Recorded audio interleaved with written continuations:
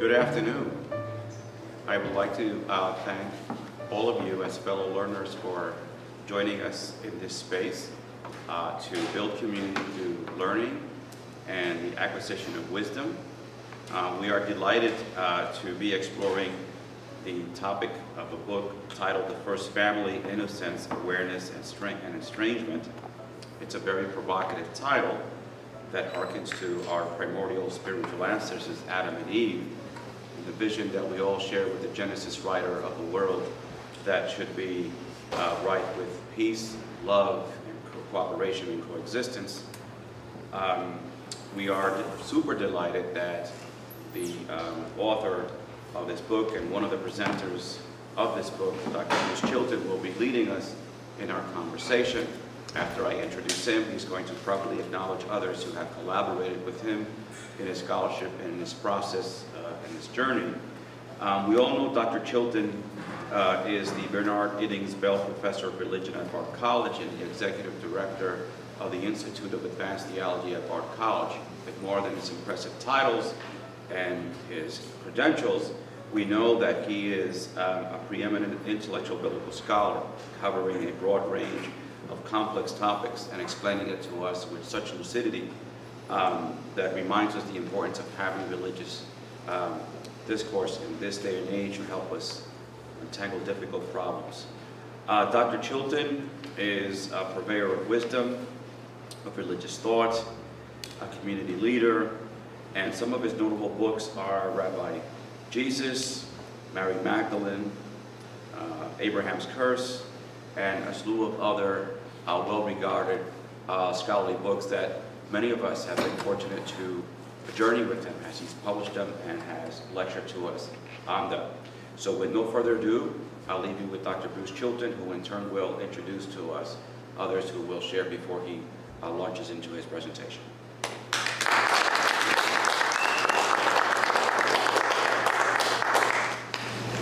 Thank you very much, Luis, and thank you for your collaboration and friendship over the years. The work of theology is always collaborative in the sense that it requires conversation and an exchange of ideas. Luis has been key in that, but the particular book we're looking at, First Family, is more collaborative than most. It comes out of the work of the Institute of Advanced Theology at Bard College. We have just finished a discussion of a different topic over the course of the past season that is called The Divisions That Divide Us. That is, what is it that we keep arguing about for about 2 millennia that doesn't appear to go away, and why are those divisions there? If you can think of anything more provocative, please let me know, because we're looking into the question of what to discuss next autumn. Even now, I've agreed that after the session today, I'll be meeting with our administrator in order to determine what we'll do next autumn. But this particular book happened as we were weaving our way through the pandemic. We were using various kinds of technology, and I had been in a long discussion with another alumnus of Bard College, Laszlo Bito, who had just written a fictional work on the opening of the book of Genesis. And as he was developing that, he and I were discussing how historically we could look at the book of Genesis, which has been the purpose of First Family. It's a work of excavation in the sense that we are starting with the ground level of the Bible. That is, we're not asking how it read when everything went together and the moving parts were meshing. We ask the question, what at the earliest stages did the biblical composers involved understand about Eden? And in order to explore that, I was delighted that I was joined by Kenneth Wapner, who is my editor for this book and has been for others. Those works that Luis referred to were all done with the collaboration of Ken Walker. And we've actually produced it through Natus Books. We have the publisher here, Sam Truitt. I have always looked yearningly far down south from Annandale all the way to Barrytown, wondering whether Barrytown would ever cover anything that I did. And so here it is, that undergraduate dream has been realized, and I think it's a wonderful thing. So Ken has agreed to speak on behalf of both himself and Sam, and after that I'll explore some of the ideas of this book with you.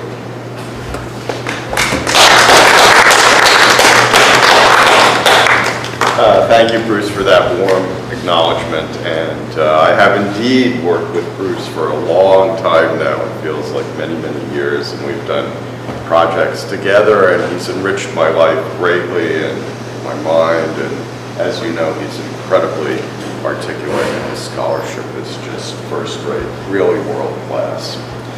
So this book came about for me, I think, because of two trees. We don't talk about it that much in this book, but the genesis of the book for me in an editorial sense was that Bruce mentioned in an offhand comment, oh yeah, there are two trees in Eden, right? We all know the tree of knowledge of good and evil, but there's also the tree of life. And I thought, oh, I've never realized there are two trees. How interesting. And maybe there are other things too that I've just assumed in the book itself, in the text, the biblical text, that I don't really understand and want to understand more about. And I think that's how we really came to develop the book and the idea. So Sam and I, the publisher here of Natus Books, had been talking about Eden and kind of a broad concept of Eden and utopianism and these ideas of how the text was formed and a kind of general idea of how Eden exists in our imaginations came to be the book. Yeah. So I hope you'll all enjoy what Bruce has to say, and that's really my contribution here.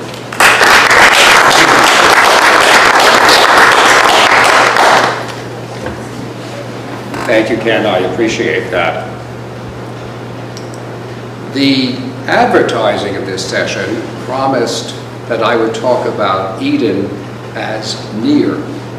So I thought I should really begin with that so that we will not have engaged in false advertising. How can you understand Eden as being near first? And then I want to explore the question, how, if Eden is near, are we so far from it? Let me begin with the understanding of Eden's placement in a story which is not only pre-scientific, before anything that we could refer to as science. It's also a text which is pre-philosophical, in the sense that the major ideas of where the world is in the universe, developed in Greek philosophy in the 5th century, hadn't yet emerged. We're talking about a story which comes together 500 years before that. That's why I refer to this as being a ground level stage of the Bible. And therefore, in many ways, it's going to surprise us by the ways in which it characterizes us, the ways in which it characterizes God, whom the text continually calls Yahweh, gives him a personal name, gives him traits, gives him faults, gives him mistakes, not the way we usually think of the way the Bible speaks. And that's the purpose of the investigation, to permit this ground level of the Bible to articulate itself in its own terms. So let me begin with this issue of where Eden is. Within the imagination of this text, and by this text I preeminently mean the book of Genesis, chapter 2. I don't mean chapter 1. Chapter 1 is like a preface. It was written later. And therefore it also refers to ideas which are of a later period. We're looking at Genesis chapter 2 and the discussion of what is happening from Eden. In the imagination of these writers, a giant river flows from Eden in order to water the garden, the place where Adam and Chava live. I'll explain why I say Adam and Chava in just a moment. They're living in this wonderful garden. From that point, the river divides in four, so that it becomes the headwaters of the four great rivers of the world. And the text reads, and here I have just translated the Hebrew afresh to give you a living sense of it. A river flows out of Eden to water the garden, and there it divides and becomes four headwaters. The name of the first is Pishon, which goes all about the land of Havilah, where there is gold. And the gold of that land is good, and bdellium and onyx. The name of the second is Gihon. It goes about the land of Cush. The name of the third river is Rapid. It goes east of Assyria. The fourth river is Euphrates. Oh, thank God, one river we know. We know the Euphrates. Oh, but actually we also know another river in this list. The other river we actually know is the one called Rapid, which in Greek is called the Tigris. And the river which is in the land of Cush is clearly the Nile. So we're only missing one river, and that's not really missing either. If only we lived in Saudi Arabia, then we would know about a very large wadi called the Wadi al-Hamid, which has the same role for Saudi Arabia that the Tigris and the Euphrates did for Mesopotamia. So in the imagination of these thinkers, there is some place that is the actual source of all the waters of the world as they themselves knew them. They describe not merely the world as it was in their minds in the distant past, but the world as it existed when they lived. As far as they are concerned, Eden is still causing the world to flourish. That's how near it is. It is constantly causing this characteristic flood that makes life possible. Now, we all know floods can get out of hand, and the book of Genesis will tell about that in the case of Noah. But flooding every spring in the Near East is crucial to fertility. How do you explain a river flooding when it's not raining? We can do that. Those who produced the vision of Eden thought of that as occurring from this great source of water, which is in Eden. And for it to accomplish that task, it must be above. It must be high. So that our inability to enter Eden is not simply a matter of space horizontal, but space vertical. And this conception that a paradise can be found from above turns out to have influenced, of all people, Christopher Columbus. This is difficult to believe, so I'll be very careful to quote his logbook to you, so you understand how he was thinking. I'll preface my remark by observing Christopher Columbus was not right about this. but he was dedicated in his impression because he has read the book of Genesis carefully.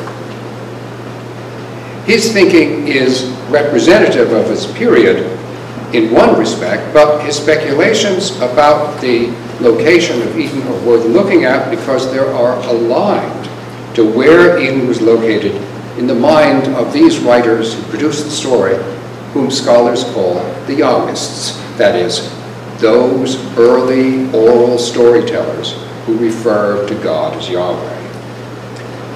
In 1498, Columbus was making his third voyage, and he encountered off the coast of what we now call Venezuela fresh water. Now, as you know, he was not expecting another continent in front of him. That was the whole premise of his journey, that he could get to China. Before he bumped into land, he bumped into fresh water, which you don't necessarily expect to find at sea. Ignorant of South America, he concluded that a huge torrent must be rolling in from paradise, from Eden.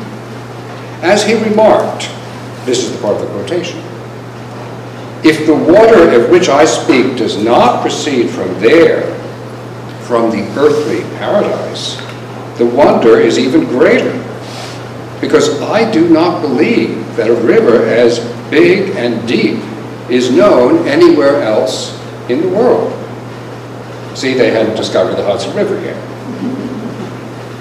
But seeing the fresh water led Columbus to believe that he had indeed identified the very source from which Eden was coming out, far to the west of Israel, because people had been expelled to the east of Eden.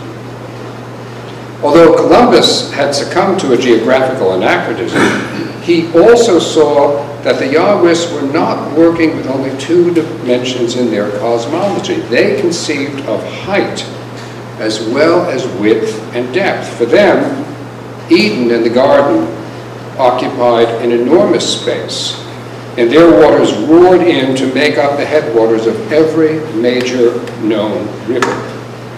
That meant that only an upward movement could bring people anywhere near to paradise and Eden, just the change Columbus had noted in his log of the voyage. So this conception of an Eden above and near is also involved in the understanding that this Eden is still supplying us. It is the fresh water source from which the whole earth is able to exist. I was reading the other day about the installation of the aqueducts from our part of the Hudson Valley to New York City.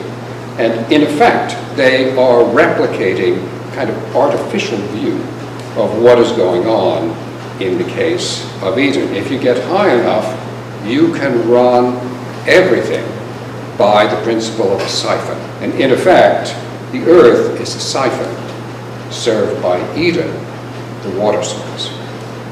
But in that it is so fructifying and so pleasant, because the name Eden means pleasant, how come we are not there?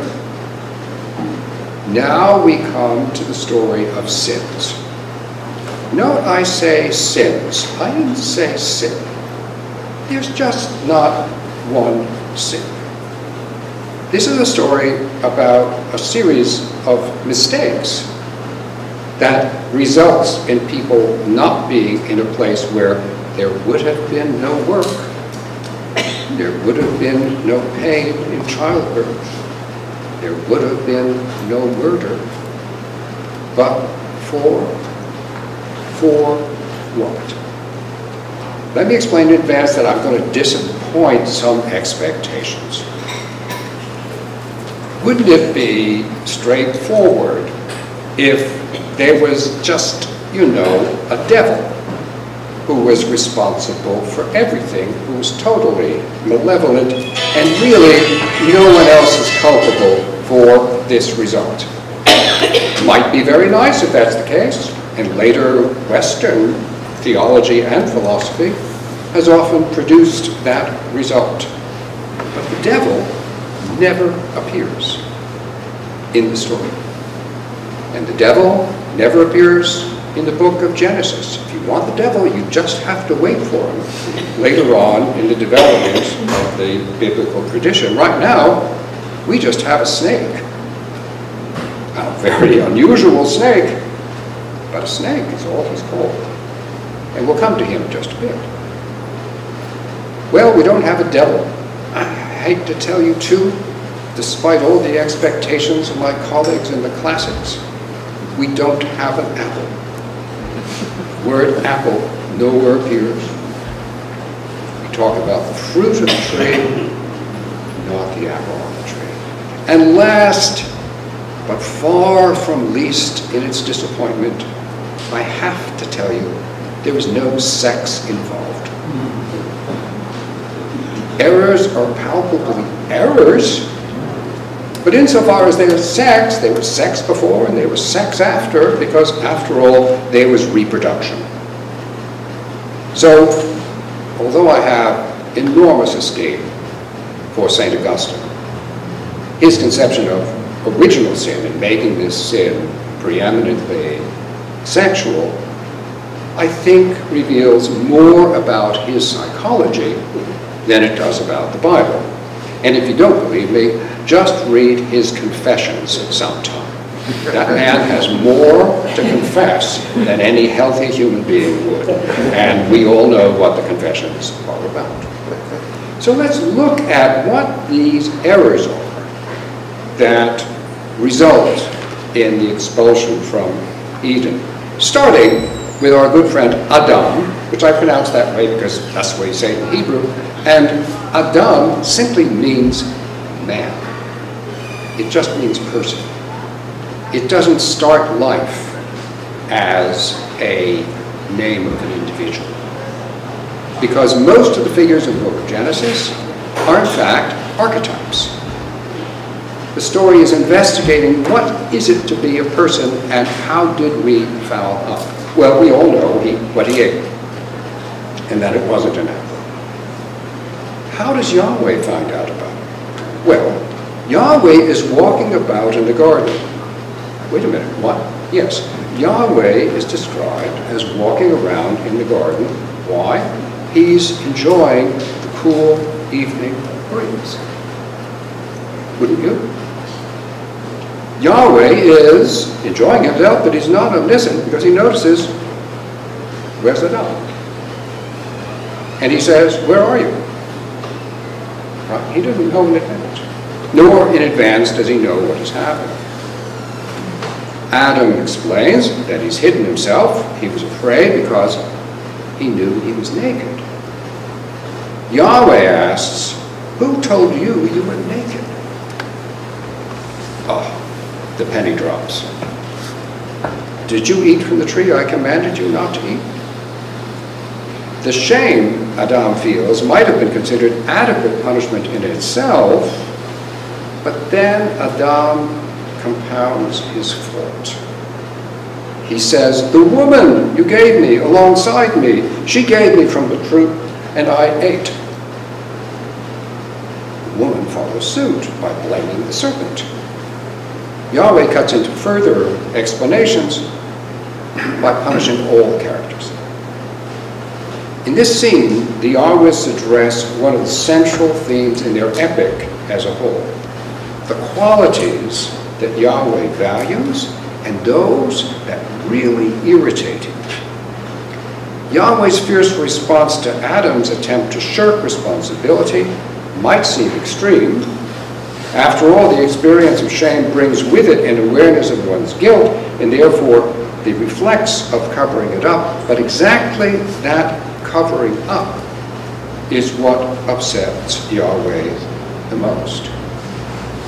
In Eden, and for the Yahwists, the worst failure is not disobedience, but not taking responsibility for the disobedience.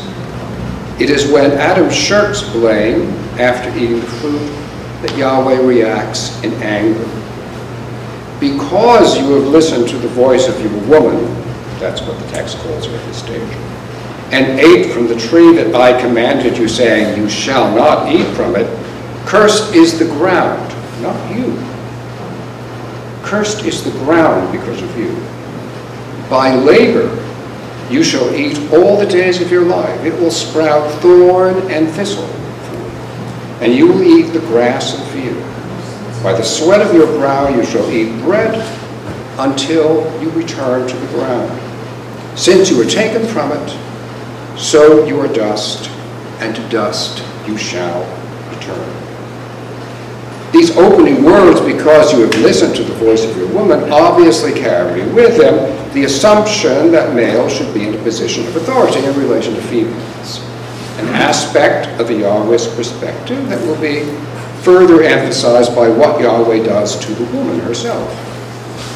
In addition, Yahweh calls attention to Adam's strange passivity. And this is a major point of the text that often goes unnoticed. The only person who has ever heard the command, don't eat from that tree, at this stage in the story, is Adam. Chava, Eve, had not been created yet. And serpent was not on the scene either. Adam was the only one directly present when the commandment was given. And what does Adam do during the entire discussion between the snake and Chava? Adam does absolutely nothing. He's totally passive. Does not intervene in any way whatsoever. So there is a double catastrophic failure on Adam's part in terms of the passive inadvertence and then the deliberate attempt to evade responsibilities. It is not an open rebellion. It is just an indulgent, passive mistake. Adam speaks once more in Genesis after the curse of the ground is pronounced, but before the expulsion from the garden. He names the woman Chava, Eve in Hebrew. He also gives the reason for the name, because she was the mother of all chai, of all living things. So there's one catastrophic mistake in Eden. And another, a much more subtle error, is that of Chava, which comes her way for a reason also described within the text.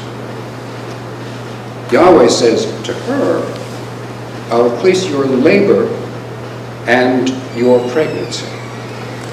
Childbearing becomes the issue, but here it is presented as labor, which is exactly the same word used in relation to the curse given to Adam by Yahweh. That is, he is going to have to farm the earth with labor. She has to labor to bring forth the flesh and blood from which she herself is made. And at the same time, the implication is that her pregnancy is lengthened. Clearly, the conception of the Hebrew is that it takes longer for a woman to gestate than other animals, which of course is both true and not true, depending on the animal. Yahweh is not through, though. He goes on. Your longing shall be for your man, and he will rule over you. Notice the text does not say, although later texts do, that men were produced first and then women, and therefore men rule over women. You can hear this all over Ohio today. But they can't quote the book of Genesis to get that result. It doesn't happen there. What the text does say is that there's going to be a change in Eve's longing, which results in the ability of a man to dominate her. this understanding of there being a change is because the word for longing in Hebrew is teshuka, which refers to an impulse of attachment, which makes a person desire something outside, as if that thing could suffice to complete the inner sense of lack. In this sense, the Taoists articulate a psychological insight by means of a seemingly naive narrative. The impulse of attachment is not part of Eve's original creation. It is caused by the eating of the fruit. The longing that will come and the desire that led to eating of the fruit commingle in the description of what made her reach out for the fruit. The woman, the text says, saw that the tree was good for food and that it was a delight to the eyes and desirable to enlighten. She took from its fruit and ate and gave to her man, and he ate. In this case, seeing involves much more than sight.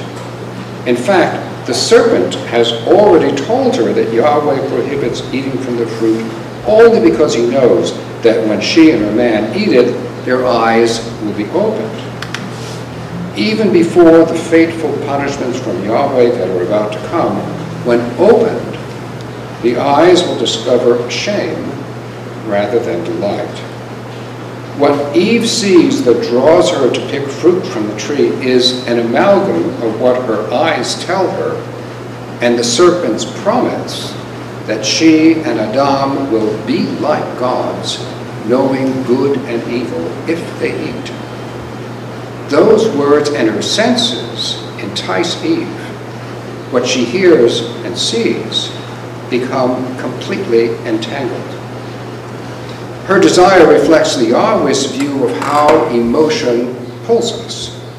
The seeing of an object is absorbed into desires projected onto the object, and desire becomes a force that leads and controls our behavior. A sensation, a desire, or an aspiration may be good in itself, but when they are conflated, the narrative warns, the result is a disorientation that in this instance is catastrophic. Simply desiring the wrong thing, the ill-advised thing, can lead to estrangement. Well, how does this disorientation occur?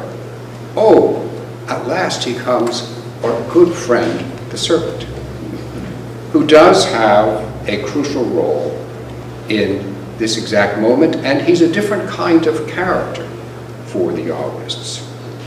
Those characters we've encountered so far, Adam, Eva, and in the text at this point I include Cain and Abel because I deal with them elsewhere in the book, are representatives of people whom the Taoists and their hearers encountered as a matter of living reality.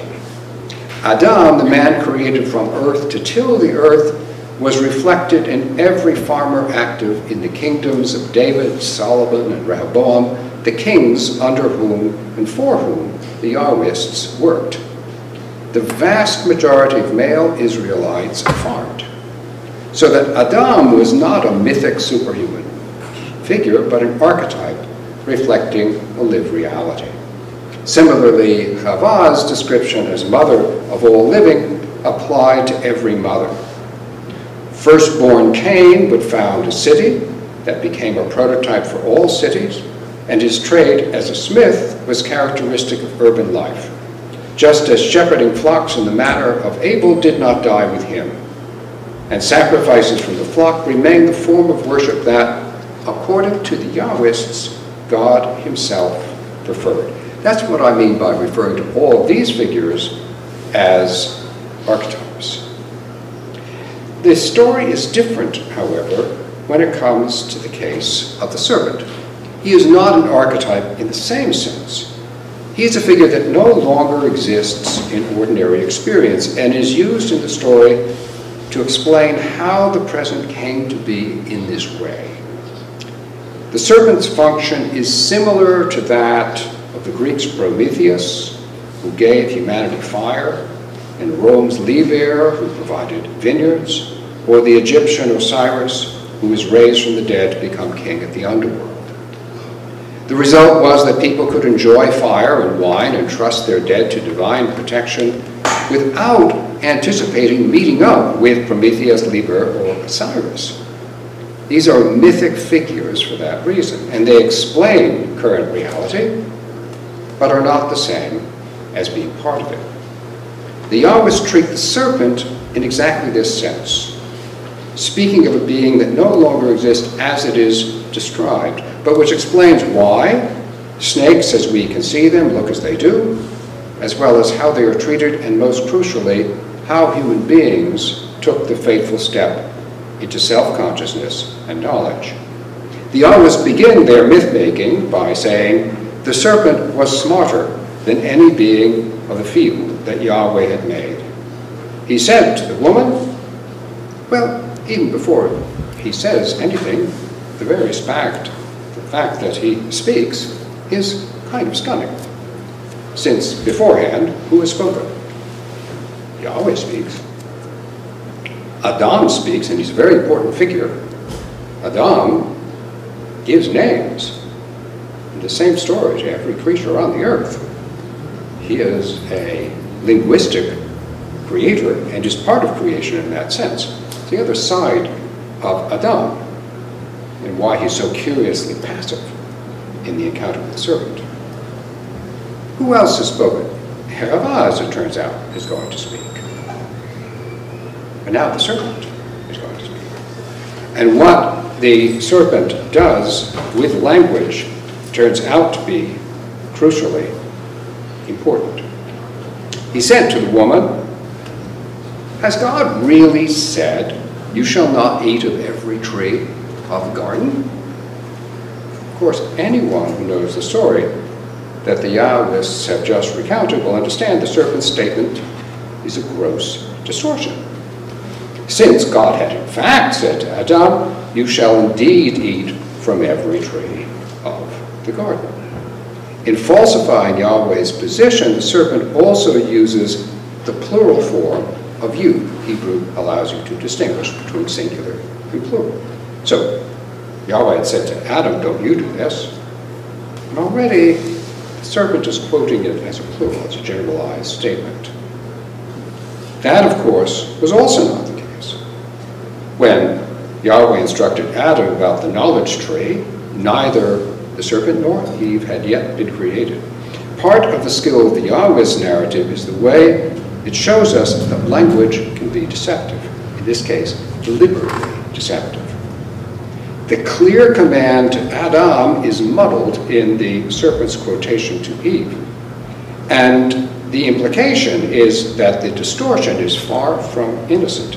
Eve, as a matter of fact, initially rises to the challenge with force and accuracy. The woman said, from the fruit of the tree of the garden we shall eat.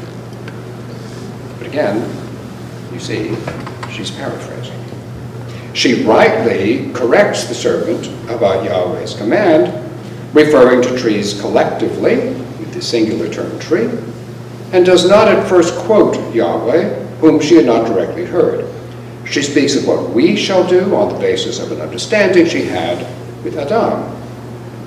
As she replies to the serpent, however, she also, and innovatively, refers to the fruit of the tree, not simply the tree. She shifts attention from the nature of the tree itself to the appearance of fruit. That will prove to have a fateful outcome as events unfold. At base, though, Eve at this stage plays the role of calling positive attention to one of the Yahwist's principal themes, of which the serpent is a negative example. Language can be used to corrupt reality.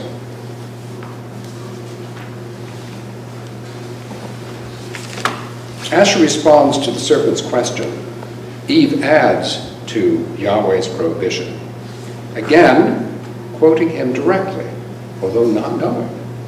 She says, as if it were part of the command, and you shall not touch it. Yahweh had never said that. Not approaching the knowledge tree might seem a wise precaution, since it was not to be used for food. But Yahweh had not said that to Adam. The Yahweh's audience might have imagined Adam relating Yahweh's command to Chava, adding such a prohibition, but in any case, it is an addition. And it has the paradoxical impact of weakening the force of the command. After all, during the discussion with the serpent, Eve will approach the tree and admire the fruit that her own words have called attention to and touch it, all without suffering any harm whatsoever. That would seem to support the insistence of the serpent that eating the fruit will also not be harmful. He will even say that eating the fruit will vastly improve the human condition. The skill of the serpent's deceit lies in its distortion of language. He not only exemplifies distortion in his own statements, but also produces distortions when Eve correctly corrects his lie. The Yahweh's here warned about the capacity of language to garble memory and to manufacture erroneous perceptions. Their audience knows very well that the serpent and Eve never spoke with Yahweh personally about the knowledge tree, but here they are both quoting him with a confident authority whose certainty will prove disastrous. Indeed, the more they claim direct acquaintance with Yahweh's words, intentionally or not, the more wrong they are. And that feeds into the serpent's argument that if you only eat this thing, then you will be like gods, knowing good and evil. The claim would not have worked out without its prelogue in the discussion between Eve and the serpent. But now she is prompted to look at the fruit, desire it, take and eat it, and give it to Adam, who again, you remember, has done absolutely nothing during this exchange. Until this point, the serpent has proved smart, but also deceptive. He embodies the possibility of language to corrupt us and take us apart from our actual origins as human beings. Perhaps that's a good thing to keep aware of during a presidential campaign. Thank you very much for coming today.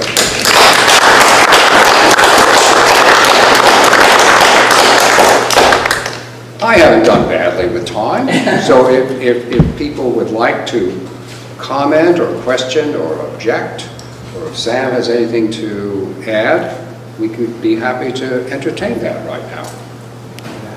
Refreshments and... Oh, refreshments. Will you tell us about the refreshments? Prepared by Tom Palazzaro for our baking, and then we have a book set, am I correct? Yes. Yeah. That's right. Excellent. Fantastic. So I think people should feel free to migrate as we entertain any further discussion. Some will be hungry. There is food there. Some will be hungry. And it's right there. I see it. Yes, please. I got a copy of your book. Some of it I understand, some of it I do not yet understand. Did I understand you to say that when Adam and Eve were in the garden, they were vegetarians, but it was only when they were kicked out is when they became meat eaters? Indeed, and it took years. It wasn't immediate. In other words, this picture of an original vegetarianism was recognized from a very early period in discussion of the biblical text. Even before the time that we began to speak of the Yahwists as a group, which is basically a 19th century innovation.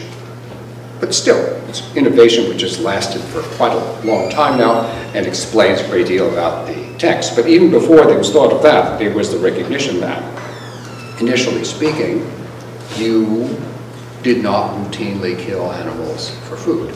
And that is only presented as part of the intention of the created order in the time after the flood associated with Noah. At that stage, you begin to get a regular understanding that because of this successful sacrificial enterprise to worship God, God was also granting to human beings the right to enjoy meat.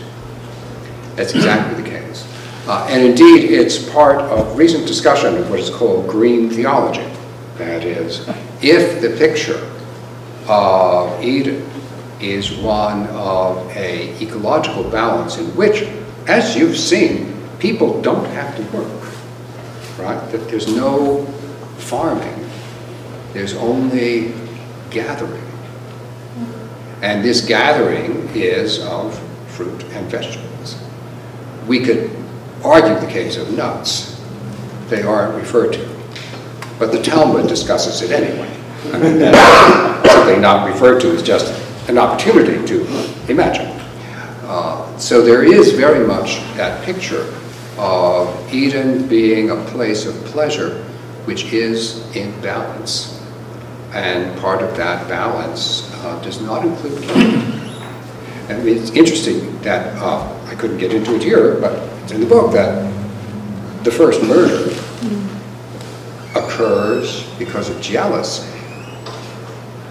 That those who herd lambs and then offer of lambs to Yahweh get Yahweh's favor more than people who are offering from the produce of the land. So you have the understanding, which again, I'm not defending historically, but the understanding of the text is animals were sacrifices before they were food. And they become food only after the crisis represented by the great flood of Noah. Yeah, that's a good observation.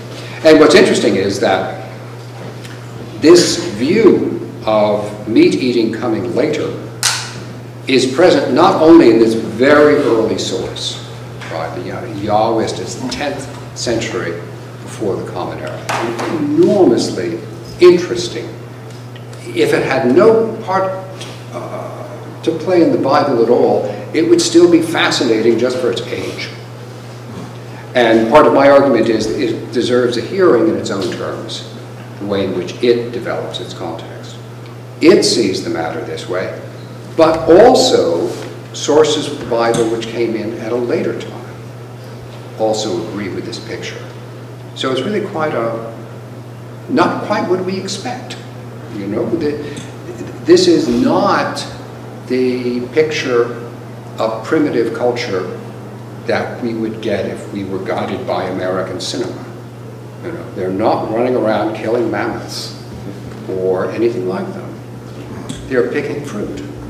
Yes, please. When I was a very small boy, a few years ago, and I heard this story for the first time, I was so intrigued with it, and this thought occurred to me, and from time to time it's recurred, and the thought was, what if they had eaten from the tree of life instead of the tree of knowledge?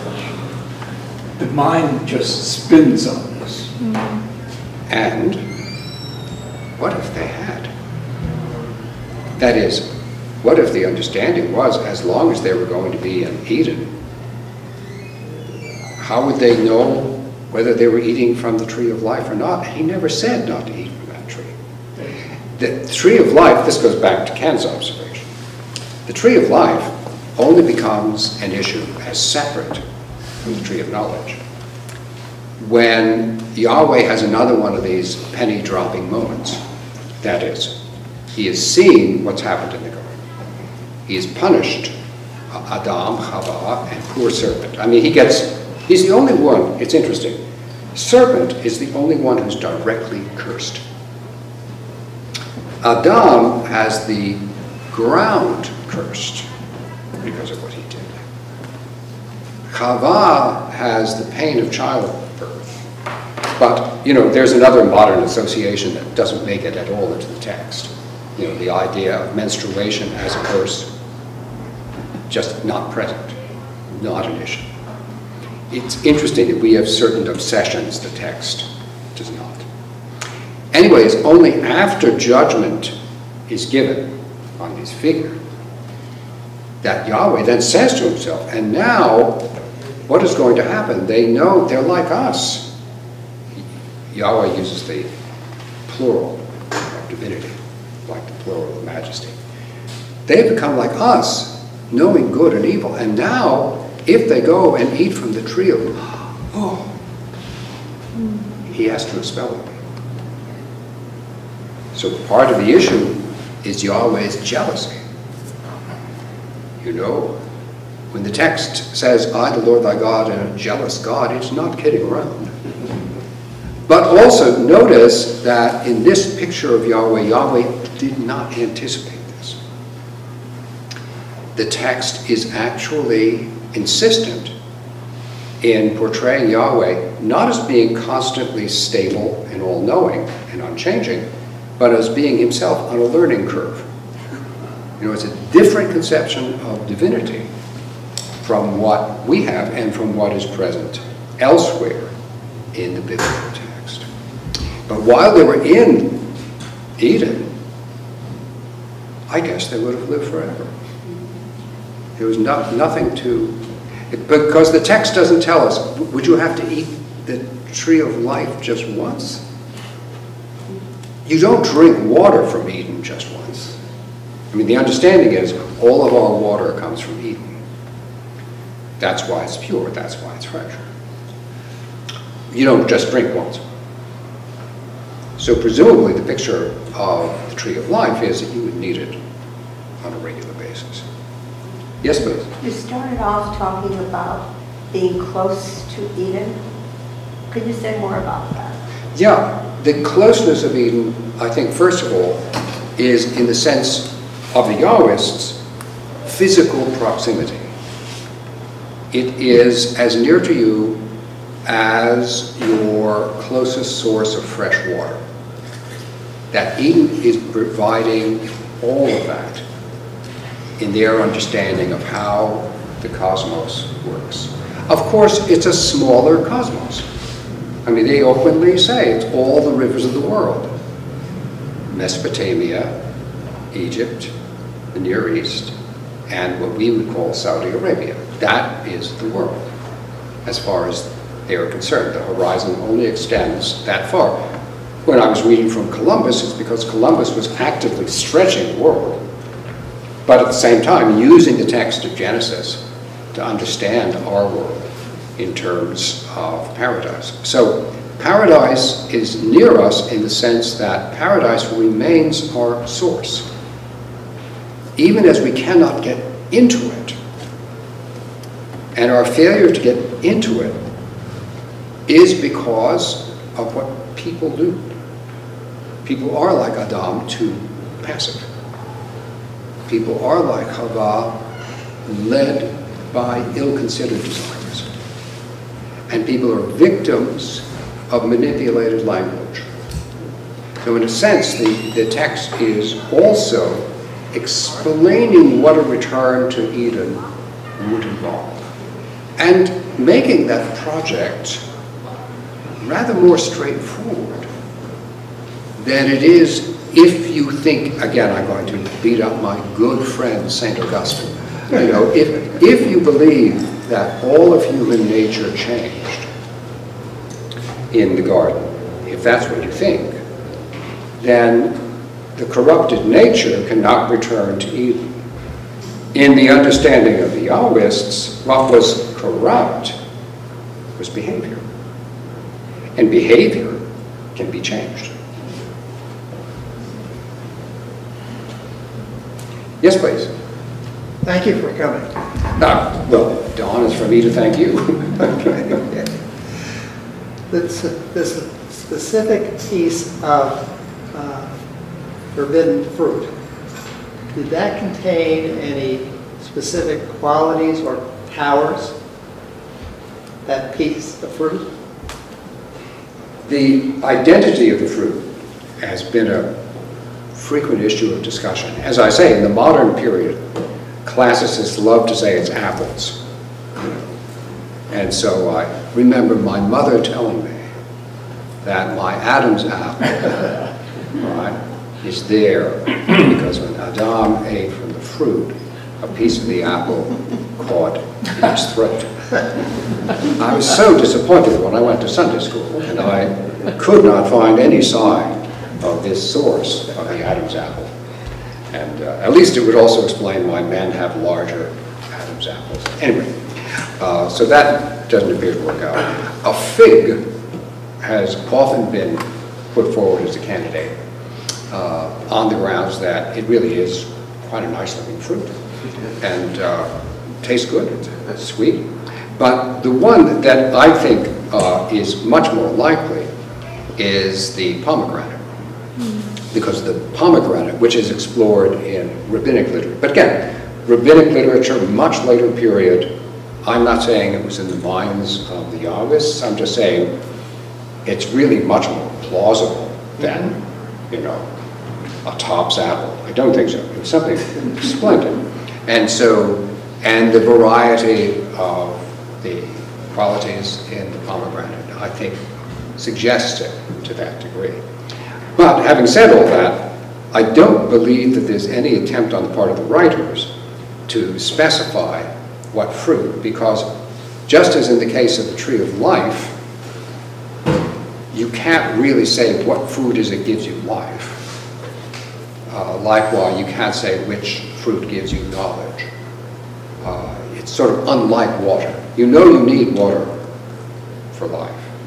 You don't know what fruit is going to give you knowledge or life. But the promise of the text is if you were in Eden, you would. You know, Eden would give you this knowledge.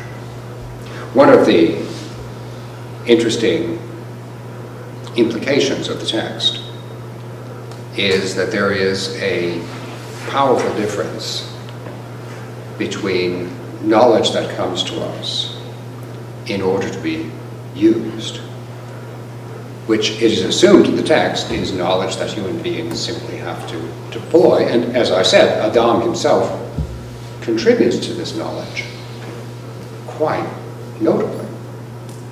Distinction between that kind of knowledge, the knowledge that leads you to actions, and knowledge in the abstract, which in the understanding of the text leads to shame. Something I didn't discuss, it's elsewhere in the text, is the nature of shame and why shame is understood to be associated with knowledge and yet is not the same thing as knowledge. That's another question. Sure. The Yahwist's view of God is an evolving entity, right? Is that not corroborating what Moses, when Moses asked, "What's your name?" Who sent it? It's the same concept. So even later it was carried out. Even later, and of course, what Moses is showing us in that scene, this is the story in the book of Exodus, when Moses asks the name of God, clearly supposing that no one knows the name of God. And so God then says, "My name is Yahweh." He explains why he calls that. He's called that, he says, because it means, I shall become what I shall become. Tell them, I, Yahweh, sent you. Well, that's an alternative view. Instead of everyone knowing Yahweh's name from the outset, in this later source, it's only disclosed to Moses. But you're right, it still presupposes that God, over time, does different things. God adjusts to deal with behavior. In that sense, the picture of God is that it's not static, but in fact, dynamic. There was, yes please, Jane. So they ate from the tree and had knowledge of good and evil, but other than shame, what other consequences did they? That was it. I mean, and exactly prior to this change, the text refers to their being naked and not being ashamed. And then they're ashamed, so they decide not to be naked. And that's what tips Yahweh off, that something has gone badly amiss. I think the text could lead you to think that Yahweh would have been happy leaving them with their shame and saying, so there. See what you've done? That's why I told you. I sound parental, don't I? That's why I told you not to do that. Now those are the consequences. But in fact, Yahweh goes beyond that when the two of them deny their responsibility for it. That's what I find interesting. In both cases, there's a two-stage effect. One direct, the other because Yahweh becomes upset by their action. It's not the crime, it's the cover-up. It's the cover-up. Is the cover-up actually worse than the crime? It could be. There is another story that occurs much later on in the Yahwist's epic that talks about the king whom David replaced, King Saul. Saul talks almost like Adam at the crucial moment, where he was commanded by the prophet Samuel to wait the coming of Samuel before offering sacrifice to Yahweh. Saul doesn't. Saul takes on prophetic tasks himself. It's a bad error. But what's worse than that is when confronted with his error by the prophet Samuel, Saul says to him, the people forced me, that's why I did it. I was just following their will.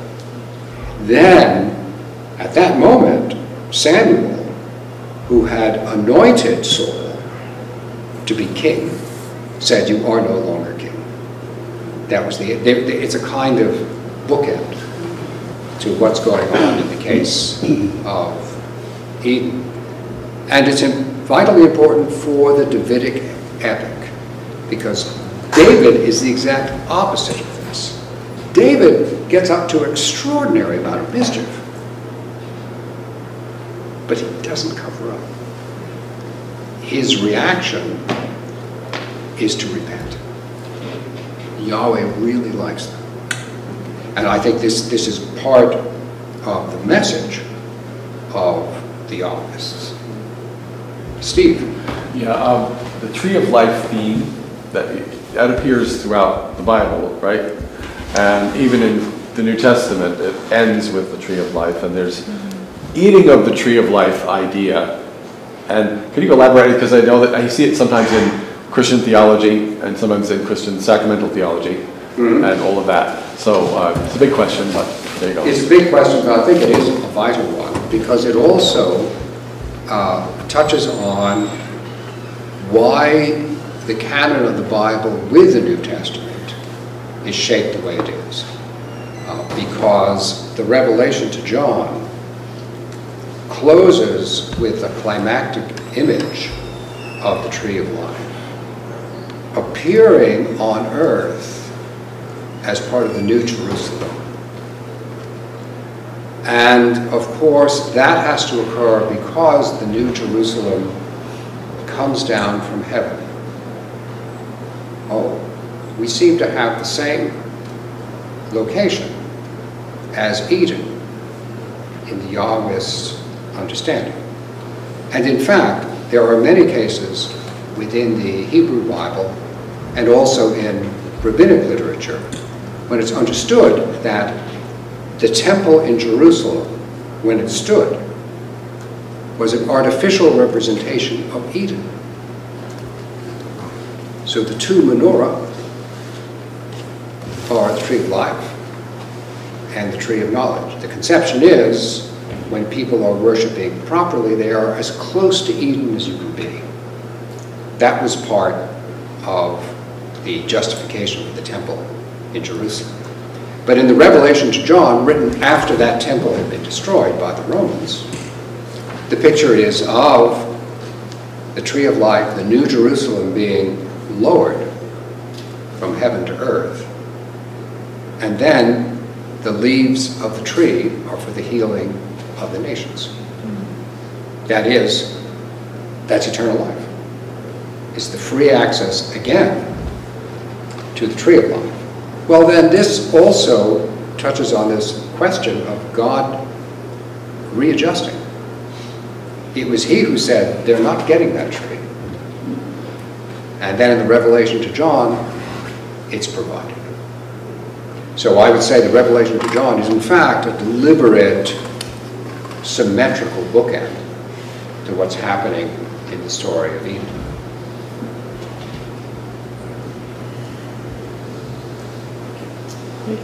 How is that then connected with the Messiah? I see there's a connection. Mm-hmm. In the revelation to John, the function of the Messiah is twofold. On the one hand, it's to bring about this restoration where Jerusalem can be lowered down. So the Messiah, in the understanding of Revelation to John, takes place in actual angelic battle to permit this to occur. But in addition to that, the opening section of the Revelation to John portrays Jesus as being the Lamb who was slain. So the understanding is that his willingness to be the sacrifice, not really to offer the sacrifice, is a part of this realization.